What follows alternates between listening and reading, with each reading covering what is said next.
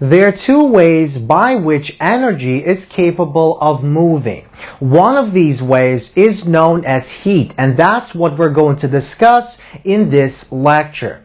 So if two objects that are at different temperatures are brought in contact with one another, energy will begin to flow from the hotter object to the cooler object until thermal equilibrium is established.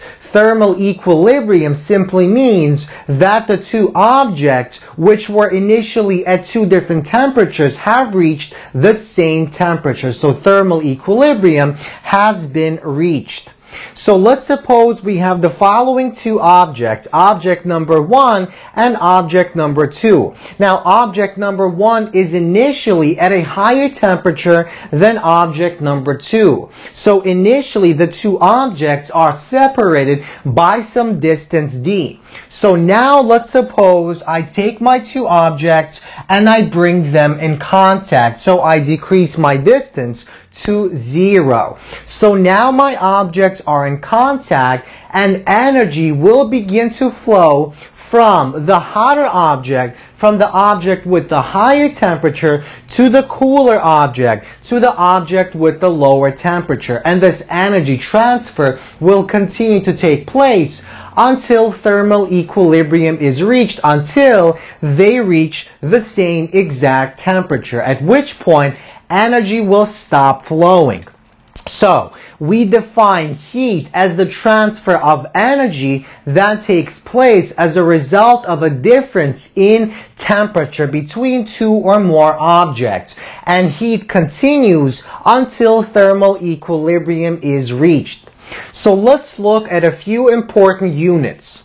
So we define something known as a calorie with a lowercase c as the amount of energy that is required to increase the temperature of 1 gram of water by 1 degree Celsius from 14.5 degrees to 15.5 degrees. We also define something known as a calorie with an uppercase C as the amount of energy that is required to increase the temperature of 1 kilogram of water by 1 degree Celsius, also from 14.5 to 15.5 degrees Celsius. So that means 1 calorie or 1,000 calories is equal to 1 calorie with the uppercase C. So 1,000 calories is simply 1 kilocalorie.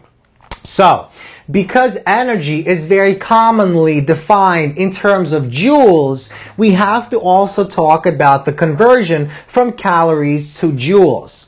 So it turns out that 1 calorie with a lowercase c is equal to 4.186 joules of energy. And 1 kilocalorie is equivalent to 4.186 kilojoules of energy. So that means that it takes 4.186 joules of energy to raise the temperature of 1 gram of water by 1 degrees Celsius. So let's quickly look at the following example in which we're going to utilize this concept of energy transfer. Suppose you eat food that contains 1,000 calories of energy, where the calories is given with the uppercase C.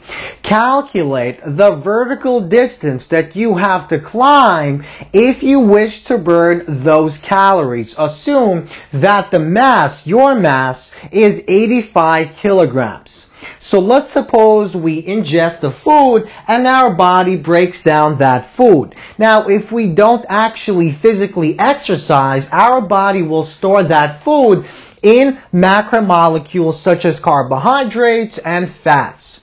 So we want to find out the vertical distance that we have to climb, let's say via staircase, if we wish to burn all those 1,000 calories.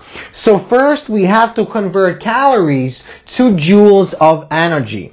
So 1,000 calories with a capital C is equivalent to 1,000 times 4.186 kilojoules. So that equals 4,186 kilojoules of energy is equivalent to 1,000 calories with a capital C. Now that is also equivalent to 4,186,000 joules of energy. Recall that work is equal to m times g times h, where m is the mass of the object in motion, the person, g is the gravitational constant, and h is our height. It's the change in potential. So we want to find what this h is. So we multiply the mass 85 kilograms by the g 9.8 meters per second squared. Then we divide both sides by that value and we get our height. So the work is equal to this amount of energy. So we have 4,186,000 joules of energy divided by the product of 80 and 9.8, and that gives us the height. So the height is about 5,300 meters. So that is about 12 times the height of the Empire State Building.